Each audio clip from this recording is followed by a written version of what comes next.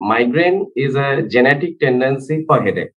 If you have certain genetic predisposition, you are having certain genes which will trigger headache once exposed to certain triggering substances, which can be different for different people.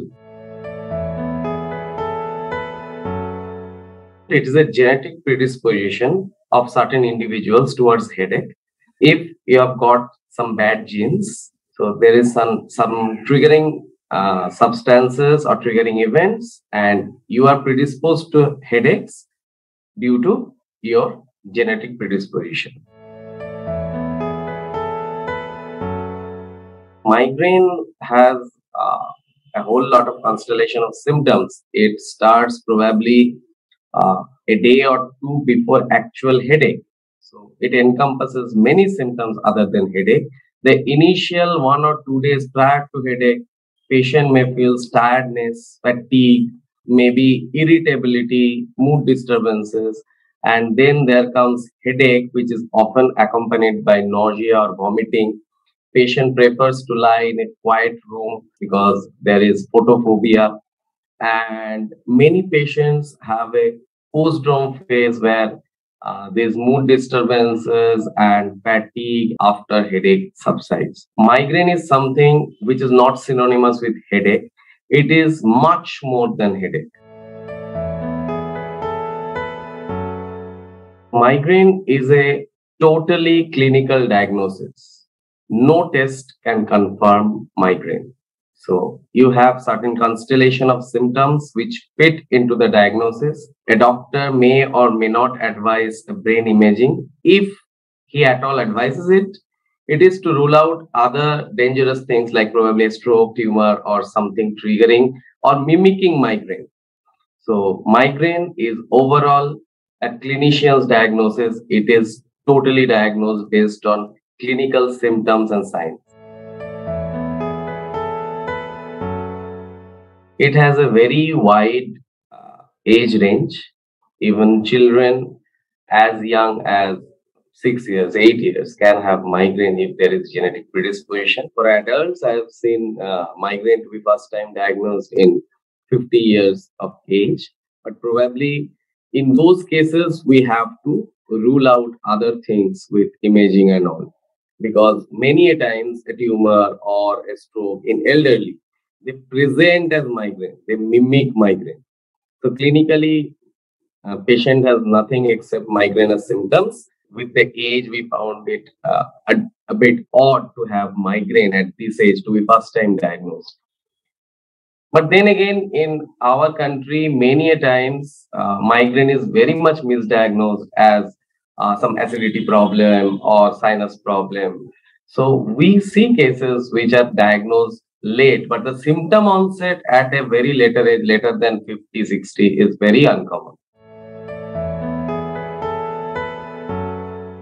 There will be two aspects. One is preventive aspects. And one will be once the headache starts or the migraine attack starts. So for the preventive phase, there would be some identified triggers, and there would be some triggers which have not been still yet identified. Triggers differ in different people. So there are standard set of triggers, but even that set may not be complete for total population. So first thing, if you have an identified trigger for migraine, try to avoid that. That is first thing.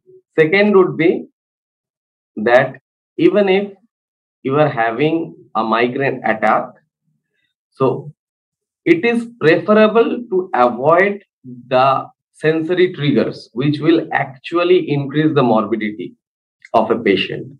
So if you are not preferring light, to stay in a quiet room, switch off the lights and stay still till your attack subsides. Or if your doctor has prescribed some medicine for the migraine attack termination, do not hesitate to take it once the migraine attack starts, because after a migraine attack is very well established, these medicines probably won't be that much effective. Okay, so You have to take it as soon as probably the migraine attack starts. Sooner the better. And second thing is, do not take over the counter medications. These medications, unsupervised and unprescribed medications, can often lead to some entity like medication overuse headache. So the initial headache may probably be well controlled, but these medications have side effects. They change the brain circuitry in such a way that the pain continues. That is known as medication overuse headache. So over the counter medication is totally no in case of migraine patients. Does migraine stay lifelong? So it is a genetic tendency of headache. So a tendency cannot be aborted. So migraine is probably to stay lifelong, but then again, it has fluctuations, of course. There are some phases where migraine attacks are frequent and severe, and spontaneously there are phases where migraine attacks are lesser and less severe. But it is likely to stay forever. The preventive therapies are to sail you through your bad phases, basically. Migraine treatment will be divided into something like abortive treatment. Once an attack starts, there are abortive treatments where we can use non-steroid anti-inflammatory drugs, which are commonly known as painkillers.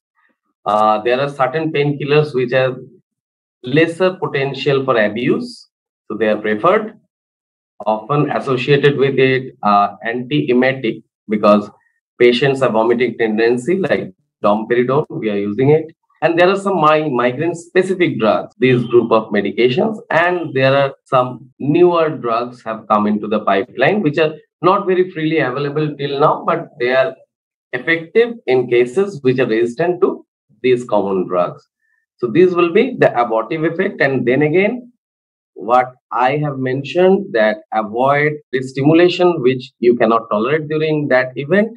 Being in a quiet room, being in a dark room probably helps to terminate the effect. And good sleep, in most cases, good sleep terminates an acute attack. Next step would be, what are the preventive therapies? So avoid triggers as much as possible.